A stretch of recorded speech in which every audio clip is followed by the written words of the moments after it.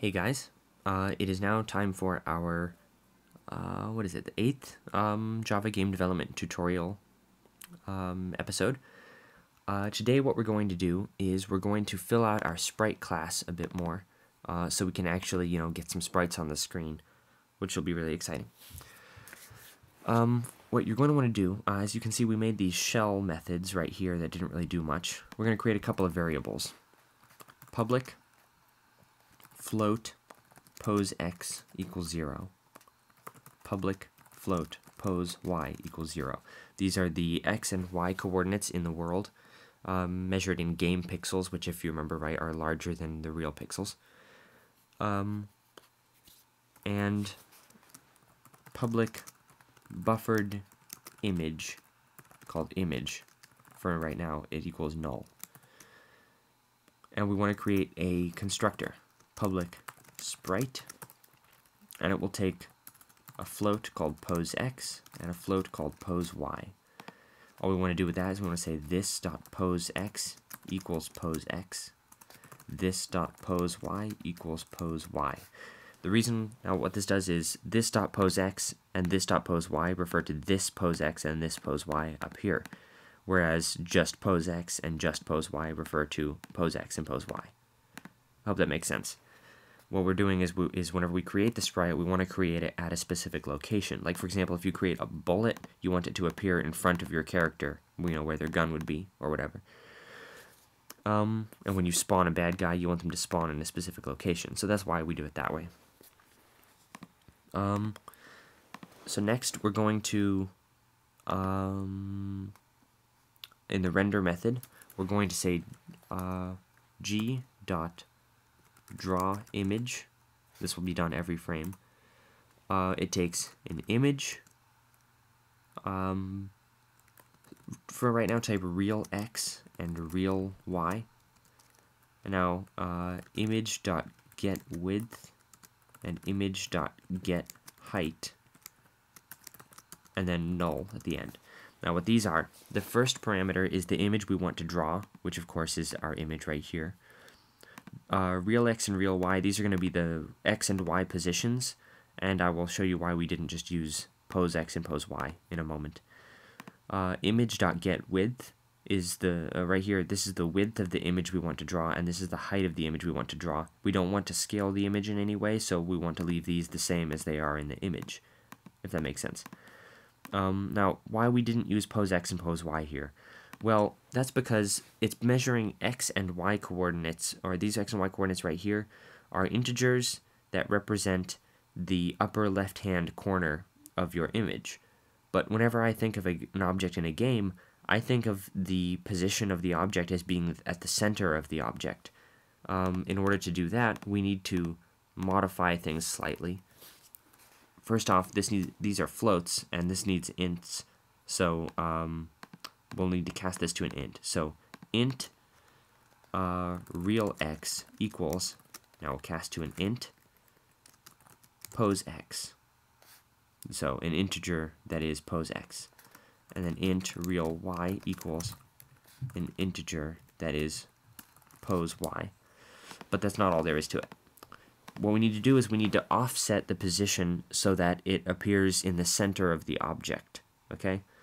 That means we need to subtract half of the width of the object and half of the height of the object.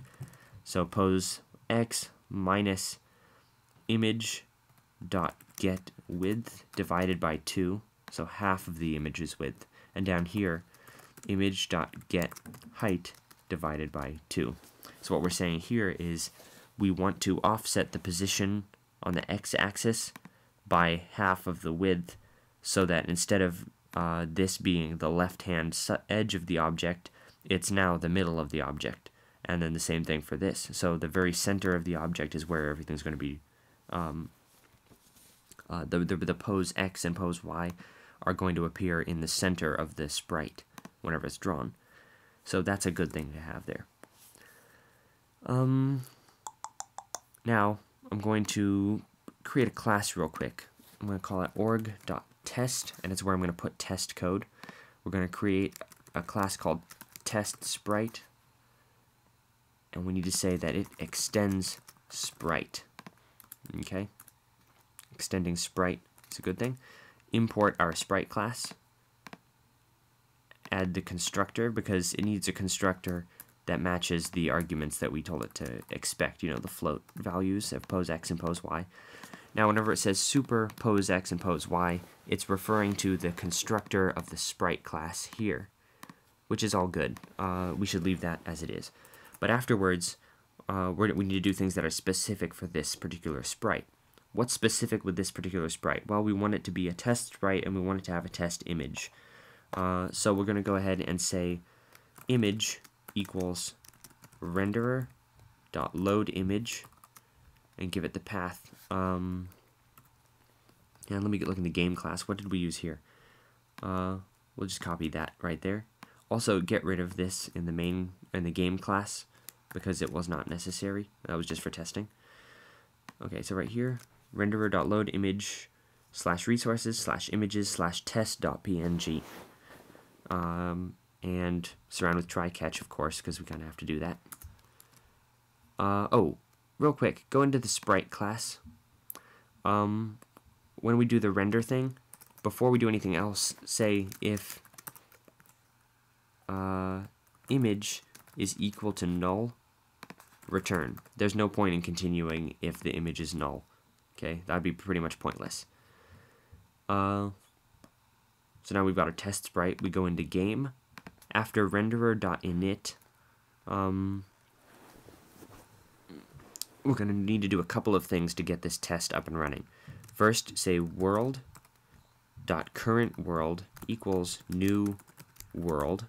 That way we have a place to put our sprite so it'll actually do something. And we also make this new world be the current world. Current world,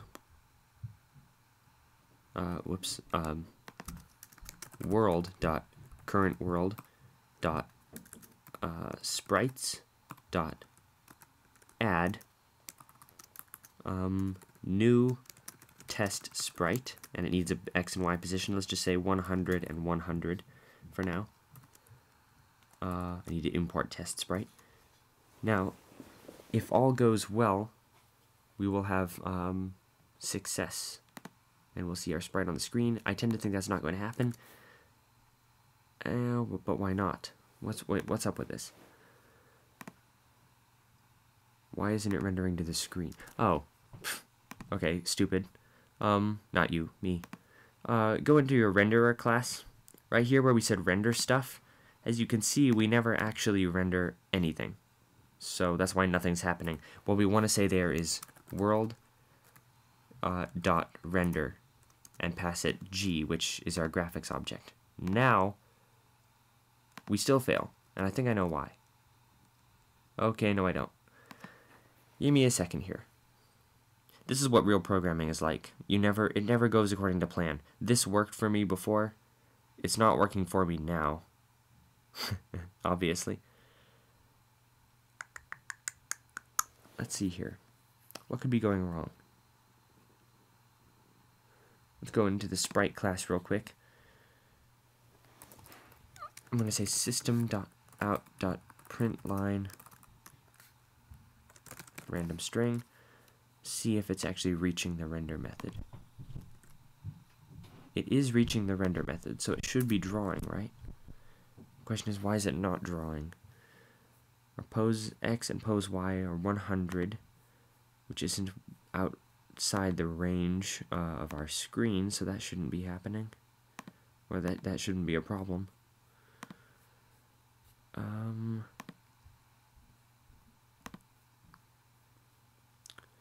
G.drawImage, image, real x, real y, image.getWidth, image.getHeight. So why isn't it drawing? Isn't that kind of weird? Hang on. Go into the renderer class. Wait, no, don't do this yet. I'll see if it works first. I'm going to see if that transparency setting that we changed from bitmask should have been bitmask before. Okay, that doesn't appear to be it. What if I get rid of the transparency setting entirely? Now what happens? Still nothing. Okay, so don't mess with that. That apparently wasn't the problem. We are getting the image though, right? Okay, I'm gonna comment out the final. No, I'm not gonna do that. I'm gonna say return raw image and see if the raw image is okay. Okay, something went wrong here. As you can see, our image is drawn to the screen now, but it's not our optimized version. We're passing it the raw one instead. Oh, wow.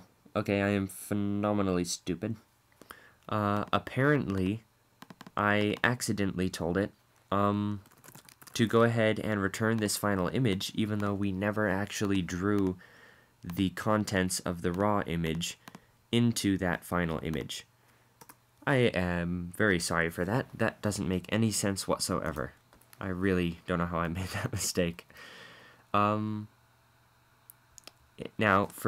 I'm going to post an updated version of the other video, in which I fixed that mistake. Now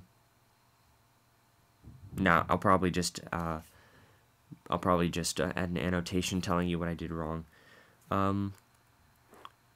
Yes, I'm not sure how I made that. See, even people who have been doing this for years still make the same mistakes. So, okay, what we wanted to do is final image dot get graphics dot draw image raw image 0 0 for the upper left hand corner, raw image dot get width, and raw image dot get height and null.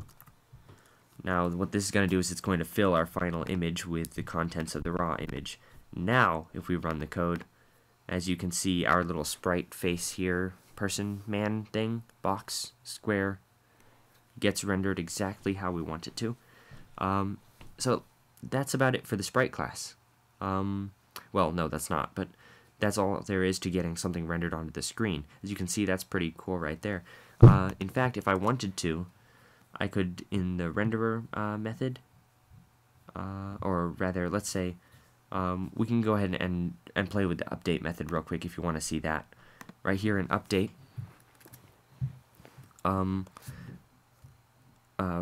for the sprite, no, not the sprite, let's say test sprite. We'll override update for the purpose of the test sprite.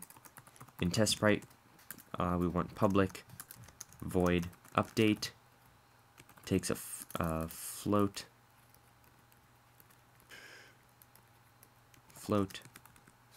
delta time, and then what we say is pose x plus equals, let's say, 10 times delta time. Now this is going to move at 10 pixels per second to the right. Here in renderer, before we say world.render, let's say world.update. Later on, we're going to want to put our update call somewhere else, like a different loop, not our rendering loop, but for now we'll put in the rendering loop. And when we run it, nothing happens, and that's because we did something else that was rather silly. Here, you remember how we calculated our delta time?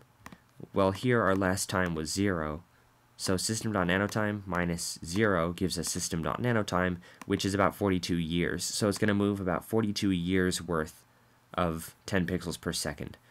So ignore that. Actually, I forget if it's 42 years. It's 40-something years. Basically, how much time's 46 years, I think. It'll be about 46 years because it's calculating since the Unix epoch, which was in 1970. So that's going to, obviously cause us a problem. We can fix that a bit by saying right here that last time equals system.nanotime. That's not an excellent solution, but we'll make a better one later on. Now when we run it, ooh, look at that. Our pixel face person just shoots off to the side, probably faster than they were supposed to. In any case, let's make that 1 real quick. Now, why is he leaving so quickly? That's what I'm wondering.